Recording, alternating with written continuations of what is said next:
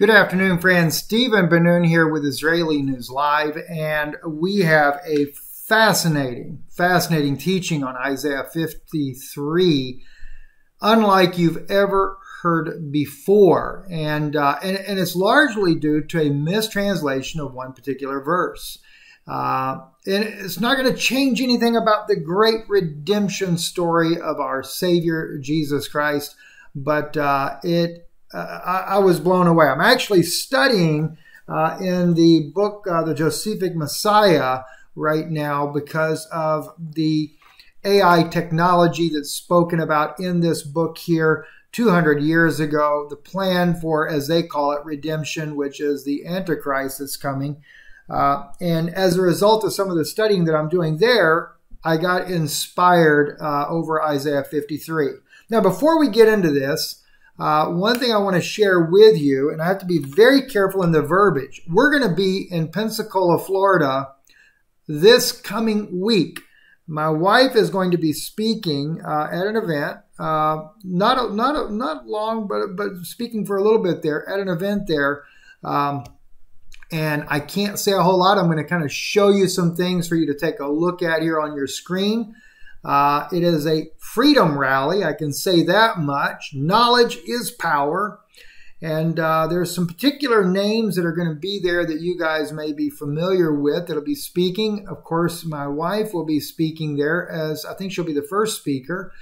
She'll be speaking, I know, about what it was like under communism, because she grew up under communism and the former communistic empire of the Czechoslovakia before the fall of communism. And of course, as you can see here on this right here, let's see. Yeah, you got, if you look at the bottom there, you'll see the name of some of the other speakers there. There may be as many as 3. There may be one other lady that'll be speaking as well, but I want you to be able to see that. Now, tickets are $5 to get in. It's October the 12th. I know the door opens at 6 p.m. It is an outdoor stadium, a baseball stadium there in Pensacola, Florida. 2-hour meeting there till 8:30 p.m. But supposedly you could go to the Blue Wahoo's website and get tickets there. I was trying to find the event listed. It's not listed as of yet. Only October the 9th and October 14th is listed. You guys may be able to find it. So that's supposed to be one place you're supposed to be able to buy your tickets online. I just didn't have a success in finding it there. But anyway, that's initially, that's, I think if you type in Blue Wahoo's, .com, that's the official website, but it takes you to this milb.com Pensacola, and but I'm just not seeing it in any of the latest things on there, but it's supposed to be there, so maybe they'll have it up here in the next day or so if you're wanting to get your tickets online. But then again, this is Tuesday and we're here, it's Saturday, and my apology, I was supposed to let you guys know this about 2 days ago. And I've been so caught up in other things that we're trying to deal with. You can probably just tell by the look at my screen at the top there. I've got gosh knows how many windows open, different things that are going on around the world. It is alarming, the things that are taking place. And that's one reason why the study in some of this book here, Yana is going to be joining me hopefully very soon in a video about the AI technology. We're also looking at doing an interview with a very brilliant man. I won't say who that is as of yet. We're working on the details of that already. They've already accepted the interview request, who really confirms a lot of what we've already spoke about to you guys. So let me take you back to some of these images just so you can see that. Again, Jan will be speaking there. I'll be there as well. I'll be covering the event.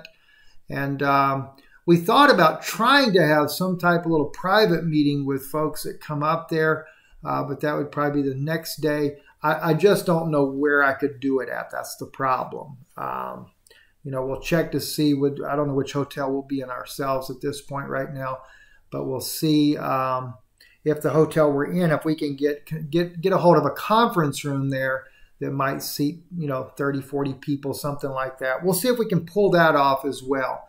I just don't know how we can do that. But nonetheless, we'll get to meet those of you that are able to come.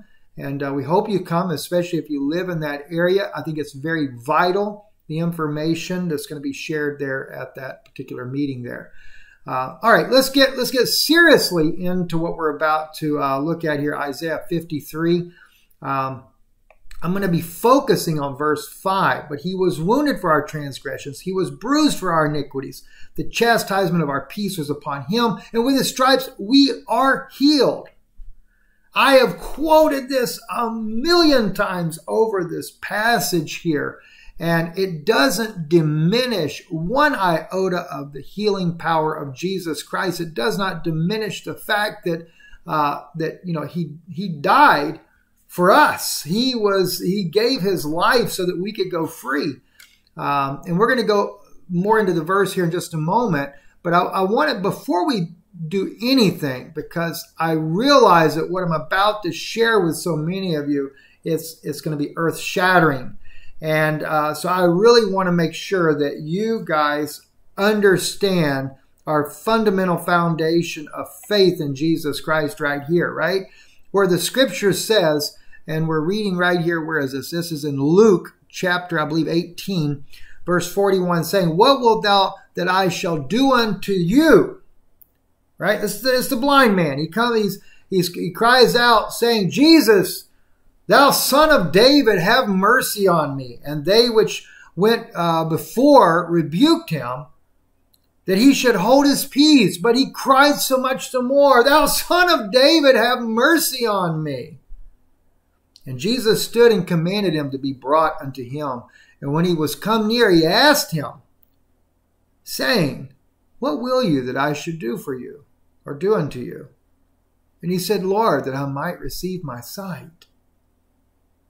And Jesus said unto him, "Receive your sight. Your faith has saved you." Now, I'm using modern English. I know we see it in the Old English there, but remember, we translate these videos into other languages from time to time. So I want to make sure that the translating machine will translate it correctly. And immediately he received his sight and followed him, glorifying God. And all the people, when they saw it, gave praise unto God. So what caused that blind man to receive his sight? It was his faith. His faith in Jesus Christ. Not only did he receive his sight, but it also saved him. Right? Amazing, without a doubt. Yet another scripture there. Actually, I want to say this one I'll do this one after we go into all these other things. This is Paul over in the book of Acts, right? They were where, as Acts chapter 14, start with verse 6. They were ware of it and fled into Lystra and Derbe, cities of Lycaonia, and into the region that lieth round about. And there they preached the gospel. There sat certain man of Lystra, impotent in his feet, being a cripple from his mother's womb, who never had walked. The same heard Paul speak, who steadfastly beholding him, perceiving that he had faith to be healed, said with a loud voice, "Stand upright on thy feet." And he leaped and walked. And when the people saw what Paul had done, they lifted up their voices, saying in a speech of Lycaonia, "The gods are come down to us in the likeness of men." Oh my God, what a horrible thing to be said. And they called Barnabas Jupiter and Paul Mercurius, because he was the chief speaker. Then the priest of Jupiter, which was before their city, brought oxen and garlands into the gates, and would have done sacrifice with the people, which when the apostle Barnabas and Paul heard it, they rent their clothes and ran in among the people, crying out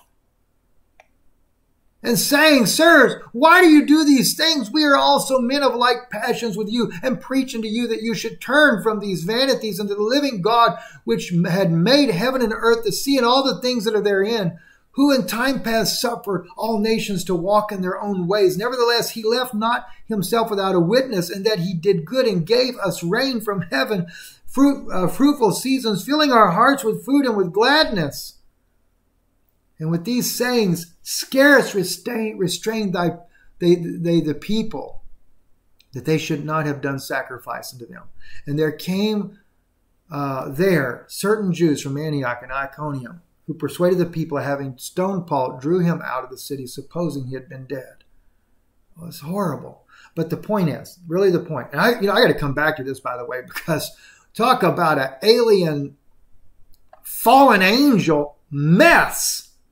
These people believed in the fallen angels. And I totally forgot about this scripture. I hadn't read the whole thing when I put it in there. So we got to come back to this one as well. Anyway, what was it? His faith is what Paul perceived that the man had. That's why he got healed, right? Amazing, right? Let's look at another one here. This one here, this is in Matthew chapter 8. Jesus saith unto him, I will come and heal him. Remember, it was the soldier, if I remember right. Let me back up on that. All right. And when Jesus was entered into Capernaum, there came unto him a centurion beseeching him, a soldier, saying, Lord, my servant lies at home sick of the palsy, grievously tormented. Jesus said unto him, I will come and heal him. The centurion asked and said, Lord, I am not worthy that you should come under my roof, but speak the word only, and my servant shall be healed. For I am a man under authority, having soldiers under me, and I say to this man, go, and he goes. To another, come, and he comes. And to my servant, do this, and he does it. And when Jesus heard it, he marveled and said to them that followed, Verily I say unto you, I have not found so great faith, no, not in Israel. Notice what he says. He's not found such a great faith, not in Israel. Being that he's a soldier, more than likely he's actually a Roman. I say unto you that many shall come from the east and west, shall sit down with Abraham, Isaac, and Jacob in the kingdom of heaven. But the children of the kingdom shall be cast out into outer darkness. There shall be weeping and gnashing of teeth. Jesus said unto the centurion, Go thy way, as thou hast believed, so be it unto you. And his servant was healed the selfsame hour. Notice what he said. As you've believed. Also, it was because of faith. See, healing, salvation, is based on our faith in Jesus Christ. Now, like so many others, I've often quoted Isaiah as well, as being that he was beaten and I'm healed because of his beatings. But yet, nowhere in Scripture, in the New Testament, do we ever see where Jesus ever implied that when they beat me, you'll get healed. In fact, if anything, the healing was even before what happened to him. So, what then may this really say there? And it's interesting as well, because in this particular one here, where he says, Verily I say unto you, I have not found so great a faith, no, not in Israel. It's going to really be important that you remember this verse and the next verse with it, because it'll make more sense when we read what's over in Isaiah 53. And I say unto you that many shall come from east and west and shall sit down with Abraham, Isaac, and Jacob in the kingdom of heaven. But the children of the kingdom shall be cast out into outer darkness. There shall be weeping and gnashing of teeth. Why are the children of the kingdom being cast out into outer darkness? Well, now with that, all right, let's change the color of that particular one, because I really want you to be able to see that. The children of the kingdom are going to be cast out into outer darkness, weeping and gnashing of teeth. Something must have went wrong. Let's first take a look at Isaiah 53. And we're going to read this over in the King James Version, right? Who hath believed our report? To whom is the arm of the Lord revealed? That very first sentence is important. Whoop, back it up, sorry. Who has believed our report? You know, that's the whole problem. They didn't believe. Didn't mean for it to do like that. I messed up, but oh well. Let's see if I can back it up. Nope. Don't know if I can do it that way either. Let's try. That's all right. So it doesn't matter. For he shall grow up before him as a tender plant, as a root out of dry ground. He hath no form nor comeliness, And when we shall see him, there is no beauty that we should desire him. So true. He is despised and rejected of men, a man of sorrows, acquainted with grief. And we hid, as it were, our faces from him. He was despised, we esteemed him not. Surely he hath borne our griefs and carried our sorrows. Yet we did esteem him stricken, smitten of God, and afflicted. Verse 5 is what's important. We're going to just get the King James Version and then we'll go into it. But he was wounded for our transgression. He was bruised for our iniquities. The chastisement of our peace was upon him, and with his stripes we are healed. All we like sheep have gone astray. We have turned every one to his own way, and the Lord hath laid on him the iniquity of us all. He was oppressed, he was afflicted, yet he opened not his mouth. He is brought as a lamb to the slaughter, and as a sheep before his shearers is dumb, so he opened not his mouth. He is taken from prison and from judgment. And who shall declare his generation? For he was cut off out of the land of the living. For the transgression of my people, he was stricken. I'm going to stop right there at verse 8. And I want to take you to the Hebrew language.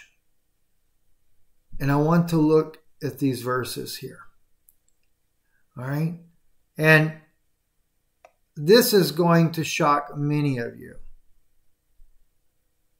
Shock many of you. Now, actually, the funny thing is verse 5 is more accurately translated in the Hebrew English version here on mechonmamre.org's website than it is in the King James Bible, which is unusual. They don't normally always pull off that accuracy. All right.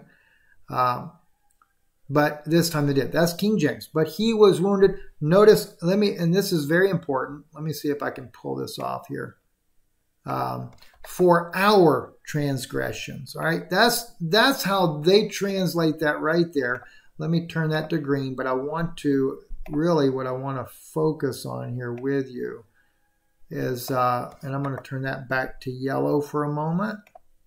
All right. The word for our transgression. He was bruised for our iniquities. All right, let's do that one too. That way we can kind of separate it. So if you're looking at this later, I want you to really to be able to understand where we're going at with this, okay? For our iniquities. Let's go back now to the Hebrew language right here, all right? Now, but he was wounded, they put on there, because of our transgression. That's actually more correct. Vehu mechalal mi pesha'anu. All right. The right there. Let me see. I don't know if I can highlight this. There we go. I got it. Let me put that yellow so you can see the mem in there with the little dagish underneath the mem there. That is from the word in Hebrew meneh. In the word meneh, there is absolutely no way under the heaven you can translate that as for. All right. So when it says, but he was wounded, over in the King James, we have for our transgressions. But you have to remember, Isaiah 53 is a prophecy of the Messiah and what happens to him. All right. This is what's happening to him. But the translators have made a mistake and they've made it look as if our sins and our transgressions is what brings us salvation. No, that's not correct. But rather, in this case here, but he was wounded, and literally it is true. It would be more accurate to say because of our transgressions. Whose transgressions? Not yours. It was Israel's transgressions. It was the Jewish people of that day, the Pharisees and Sadducees and what more. Those that were condemning him. It was their transgressions that the prophet Isaiah saw that he would be wounded as a result. Who were the ones that actually went and got Jesus and took him up to the high priest? It was the temple guards. We know this because of the book of Matthew in the Hebrew language, the very book that's been preserved, the Shem Tov Hebrew Matthew, that lets us know it was the temple guards that came out and got Jesus. It wasn't the Roman soldiers that brought him up. So the prophecy says, but he was wounded because of our transgressions. In other words, the prophet saw that his own people, their own transgressions was going to cause his wounding. Medecha me'anutenu, the next part, he was crushed. Again, decha me'anutenu, he is crushed because of our iniquities. Israel had become so blinded through the perversion of mingling their race with these fallen angels that you had a mixed multitude. The priesthood had overthrown the Aaronic priest, the true priesthood. The Zadokite priests were down in Qumran, and they were writing about the sons of darkness and the sons of light. They considered themselves the sons of light, and they considered the Pharisees, Sadducees, those that were running the temple in Jerusalem, as the sons of darkness. And they specifically write in their own writings that they had mingled their seed and they had perverted it with the peoples of the lands when they were over in Babylon. And as a result, because of that mingling of the seed, they were a hybrid race. And literally, I found in one of the documents recently, one of the ancient documents, that the priests, not the priests, but the Pharisees were actually part of the archons and literally descendants of the fallen angels. That's written in one of these ancient documents.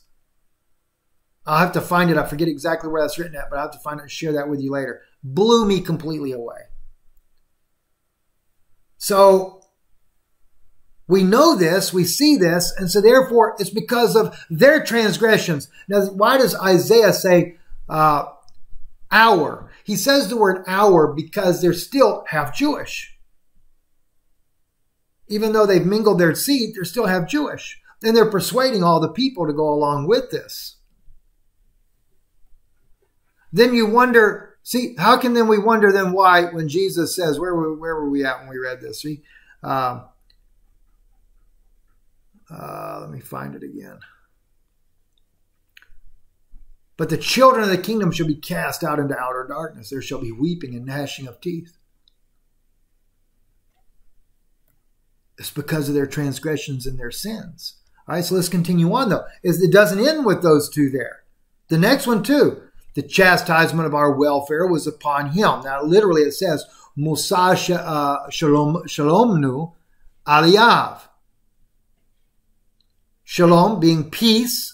Shalomnu, our, shalomenu, that's how you pronounce that, shalomenu, our peace.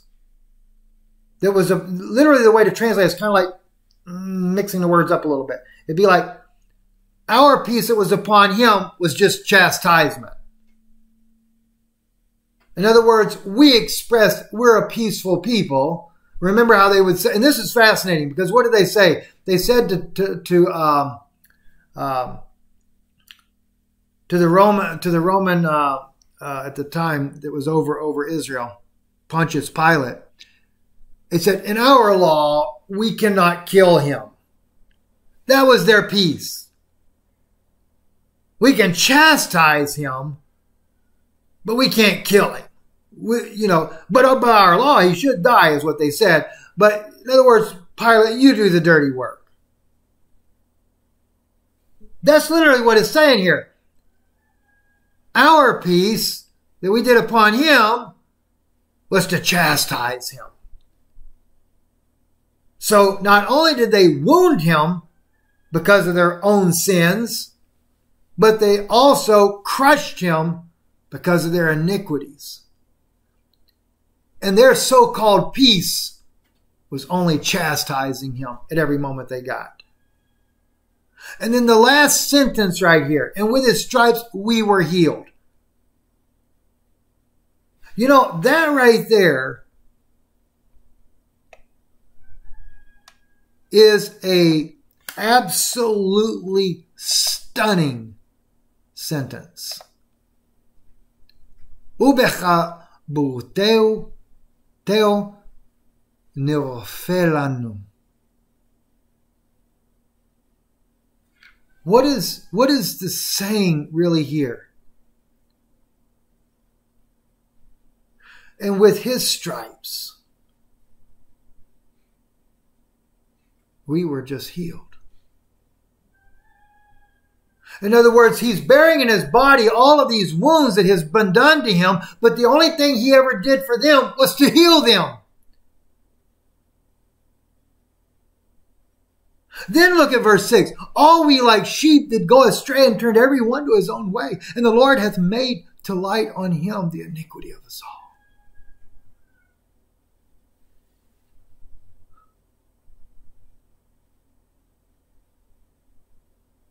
It's absolutely amazing. The very last verse, there is a book that they had found over in Egypt, and I read this a long time ago. I remember it a little partially there, where I believe it's attributed to Mary, and they say that when Christ was on the cross, she ran out into the street, and she cried out, "What has he done? What did he ever do but heal your sick?" That's what the end of the verse is saying. The healing, that's why it's in the past tense too. We were healed. In other words, regardless what you did to him, he did only but good to you. Your peace, that was the Jews of that day, the Pharisees, Sadducees, etc. The only peace that you had to offer to him was your chastisement. And why did all this happen? Because of their sins. And they crushed him because of their iniquities. The whole verse was the prophecy of what Israel would do to their own Messiah when he comes. That's the cold hard truth of that.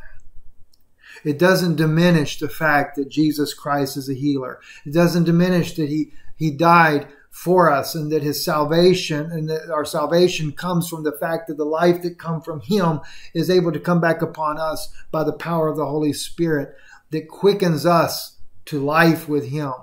It doesn't diminish any of this whatsoever. But when we truly begin to examine this according to the way it should be translated, it paints a totally different picture. And it shows you who was responsible for his death. It shows you what was offered and what he was offering. This is the cold hard truth about it. Anyway, God bless you. We love you. If you feel ever compelled to want to support the work that we do, if God lays that upon your heart, our website is IsraeliNewsLive.org. You can donate online or via email, not email, but via P.O. Box 156 Sunbright, Tennessee 37872. You see that on your screen on the right. And or you can do it Stephen Ben-Nun, either way, whichever you prefer to do. But we appreciate that. All of our latest videos that are loaded on iConnect are always right here. And you can easily just click on there. You can even click on the year. Let's see, I forget how it's done. Yeah, China takes over Taiwan. I'm still working on some things on that. I mentioned to you, I think in this video right here, I'd already talked about the Philippines being taken by China. And then, of course, I got a little update from friends up there in Washington that this confrontation with the Philippines has already begun. So just as a reminder of that. And then don't forget, Pensacola, October the 12th. We will be there, and it is that particular rally right there. And as I mentioned to you at the bottom of the screen here, these two individuals will be speaking there. This man here, as well as this other man. Yana, my wife, will be speaking there. And if there's any way possible, maybe the 13th, we might be able to put together something at a hotel that we're staying at. I don't have any of that confirmed as of yet, because I don't know if we can get a conference room or not. If I'm able to, though, I will update you by tomorrow on that as well. But I'll be covering this meeting there as well, be filming it. So at least gives us a chance. If you're able to make it out, we can greet you, but the information of what's going to be shared there is far more valuable than what I can be saying. So definitely make plans to attend. Thank you. God bless you for watching. I'm Stephen Ben-Nun with Israeli.